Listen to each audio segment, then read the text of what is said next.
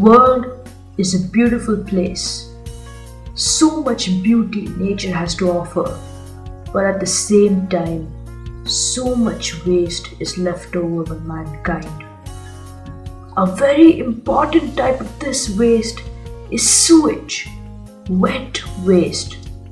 What is the solution to this waste? Well, one very efficient way of dealing with this waste is to reuse it. Now basically, what is sewage? Well, it is the untreated and impure water present in our world. But if we treat this water, we can use it. So we, a group of explorers, were out on a mission to find out how sewage is treated and how sewage is reused.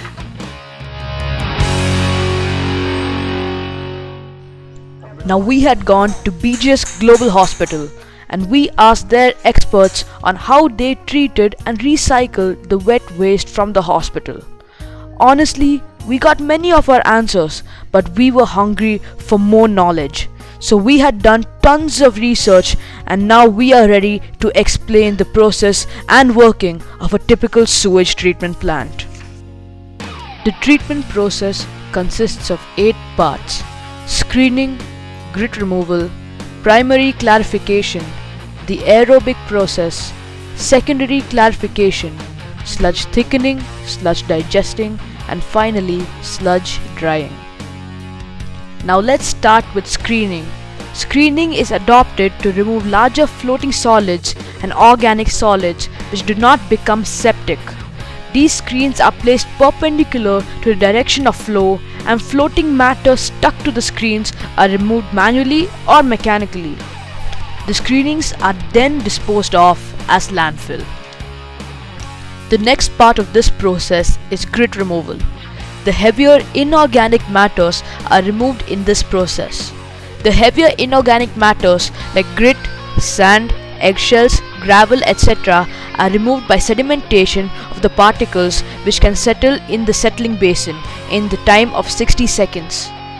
The settled matter will be pushed to the sides and classifiers will transport the matter to its required place. The grit will be transported. Next step, primary clarification. A primary clarifier is a settling basin where inorganic matter will settle. The detention time in this tank is 2 to 2.5 hours. The clarifiers may be of circular or rectangular in shape. The settled matter will be scrapped to the center by the raker arms and the primary sludge will be taken to the primary sludge pump house to pump the sludge to the sludge digesters. Now starts the aerobic process.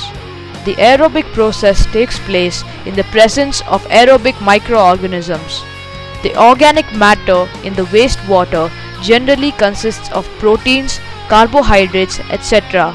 When oxygen comes into contact with these constituents, a reaction takes place. The biological process converts finely divided organic matter into settleable flocculants. The oxygen required for the biological process is supplied by surface aerators installed. The next 4 processes include secondary clarification, sludge thickening, sludge digesting, and sludge drying. During secondary clarification, the final organic matter settles and is cleared out. The excess water content is separated from the sludge by the process of sludge thickening.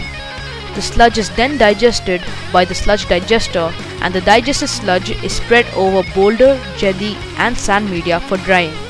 This dried sludge is used as manure in agriculture. The remaining water is disinfected and chlorinated. It is used for flushes and garden sprinklers. It is not meant for human contact.